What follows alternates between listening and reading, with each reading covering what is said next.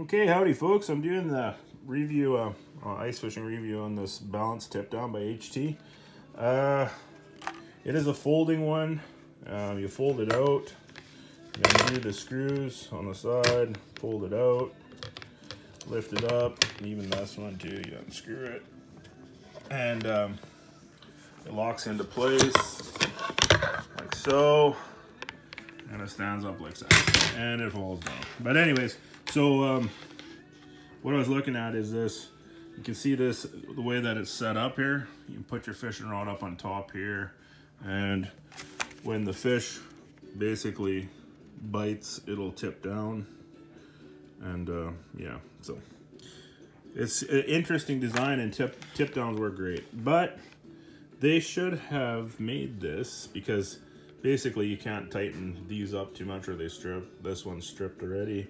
So all it does is when you put your fishing rod there, it's gonna fall down and be annoying and all that type of jazz. The back is designed well. How it has a little bit of a spot there that's kind of like a, you can see that.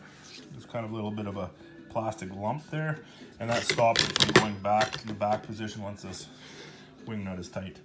But okay, so I wouldn't recommend this, not at all, because this part up here is wrong completely. They should have probably made a kind of like a notch system. This should have been wider up at the top. This should be like about that. Should have been probably about that wide, this black piece, and then it should have been notched for this bar.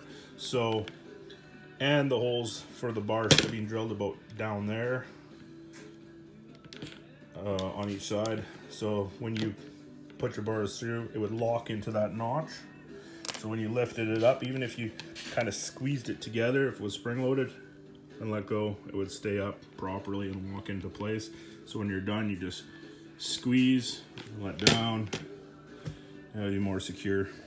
So yeah, I'm gonna have to give a thumbs down, which I didn't want to do because HT has a lot of good stuff. I ice fish a lot, so.